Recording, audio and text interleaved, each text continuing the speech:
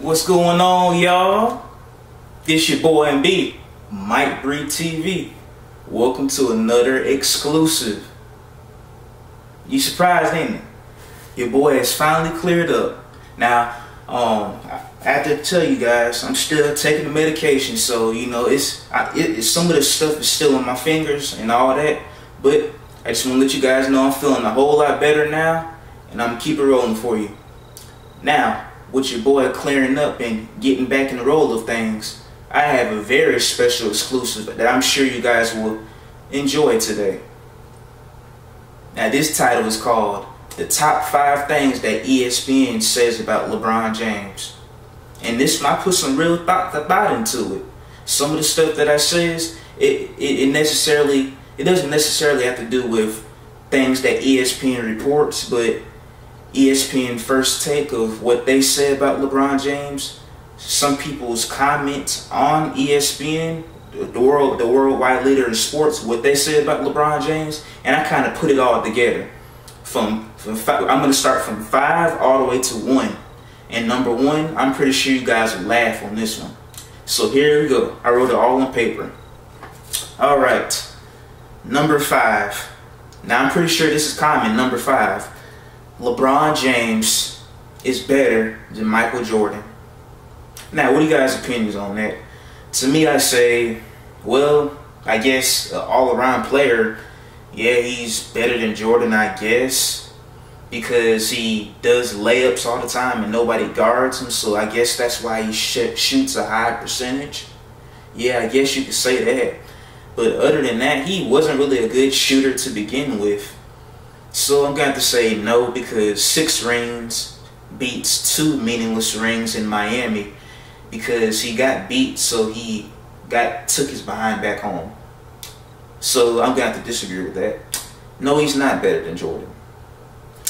Number 4. This is also common. LeBron James is strong. Like I'm not even kidding you. Some people actually, the gay LeBron lovers, they actually praise on how strong he is and nobody can stop him. Well, what happened in the finals? Kawhi Leonard stopped him. I mean, totally whooped his ass in the finals. But yet y'all hate on Kawhi Leonard and he got the MVP. Why hate on the quiet guy that got the MVP? Kawhi Leonard is a pretty cool guy now. Then LeBron James. So LeBron James is strong, 260, 270. Well, it doesn't even matter because he's skinny now. And back on number 2, you realize that. Okay, number 3. LeBron is coming home. That's also common, isn't it? Even though what was it, July 11th? Dude, it's August the 24th, 25th.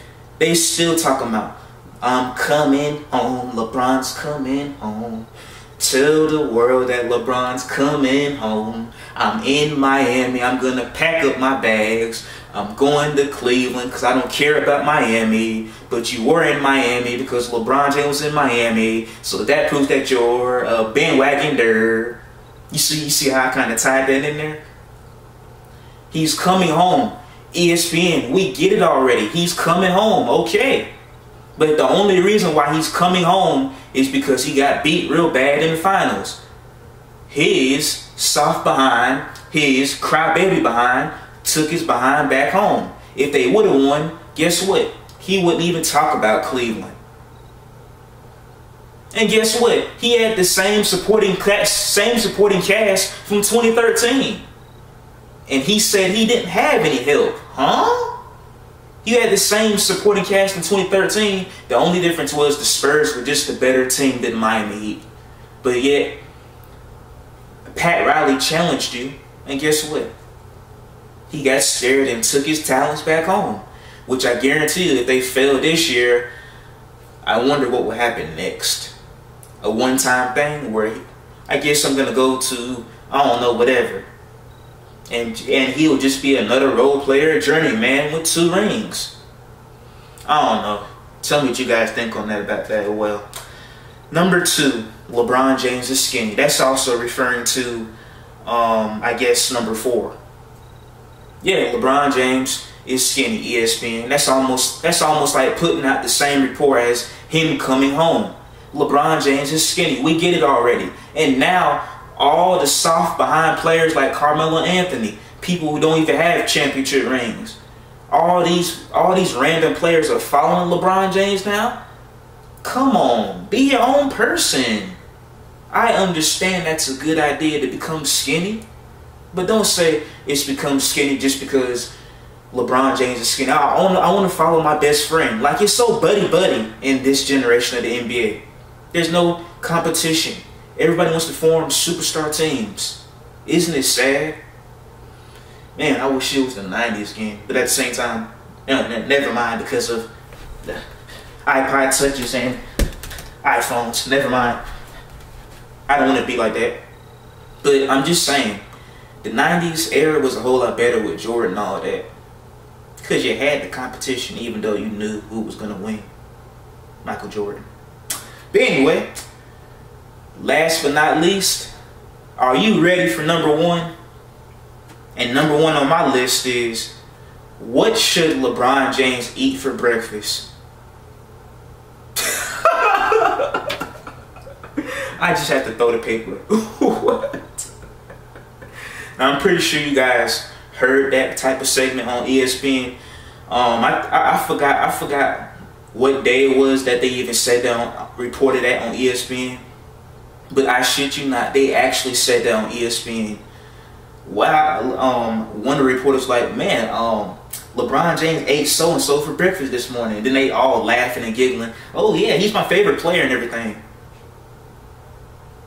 We as an audience, we as somebody watching the TV on our own screen, do we give a damn about what he had for breakfast? Especially if we don't even like him, or people that don't even care too much for him. Do we give a damn about what he had for breakfast? No. It's the NBA. Talk about NBA things. Talk about any other NBA players but LeBron James. I don't give a damn what he had for breakfast. Okay? Let's leave it as that. Anyway, that's the end of today's show for you guys. That is my list. The top 5 things that ESPN says about LeBron James. In the comments below, tell me what you guys think. Or make up your own list, because I like to see your list. Especially since I don't think anybody brings this stuff up. Like, it's so ridiculous. The LeBron lovers talk about him so much. Even though I used to be a LeBron lover, but when he went to Miami, I actually stopped liking him. Because to me, I think he was a better person already when he was in Cleveland. When he left, he became a punk. I mean, you were your own leader, your own person. The only reason why you came back convincingly is because you got your behind whooped. If you didn't get your behind whooped, you wouldn't even go back to Cleveland. And I'm pretty sure later on in your career, you wouldn't even go back. I'm just saying. But anyway, I'm going to put something up here. Subscribe.